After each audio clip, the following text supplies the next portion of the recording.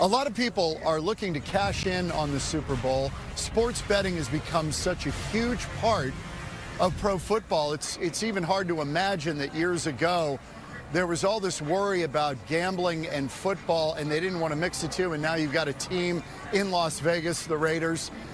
They've just kind of shelved that whole idea.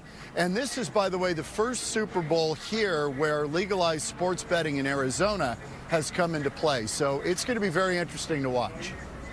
Yeah, I think Philly fans, a lot of those fans are kind of familiar with this, but from other states, maybe not so much. So this is going to be a first for them. Fox 10's Justin Lum joins us live from downtown Phoenix with more on how these sports books are getting ready, and they've been waiting for this. This is going to be a big moneymaker for them. Yeah, that's right. John, Christina, sports betting is legal in both Pennsylvania and in Kansas, just not in Missouri. So fans coming from Eagles territory and much of Chiefs territory are familiar with this. An active winter season we had in sports betting now leading up to arguably the biggest game in sports. Birds and Boston Scott. Count it, 200 to win 20 grand.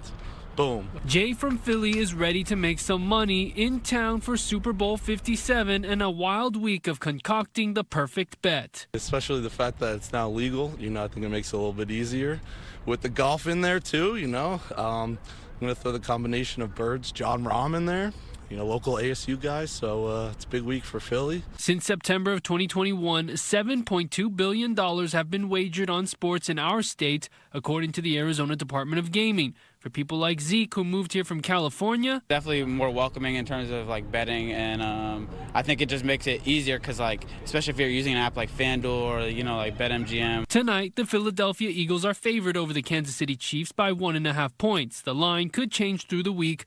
But what about the hundreds of Super Bowl prop bets to take a chance on? NFL betting analyst Dalton Kates takes us down a rabbit hole. What is the first pass going to be for the Chiefs or the Eagles? Is it going to be a pass? Is it going to be a run? Are they going to have a touchback on the first play? Is Jason Kelce and Travis Kelce both going to score a touchdown in the game? Is a kick going to hit the upright? Patrons bet more than $600 million on sports in October and November of 2022.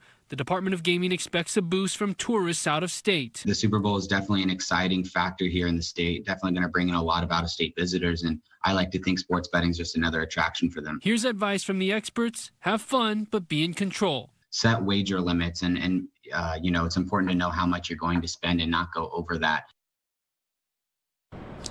And the $7+ billion in wagers since sports gambling went live has resulted in $31 million in privilege fees as of November 2022. Those privilege fees are AKA the state taxes collected by Arizona. So let's see what action we have in this Super Bowl. Live in downtown Phoenix, Justin Lum, Fox 10 News.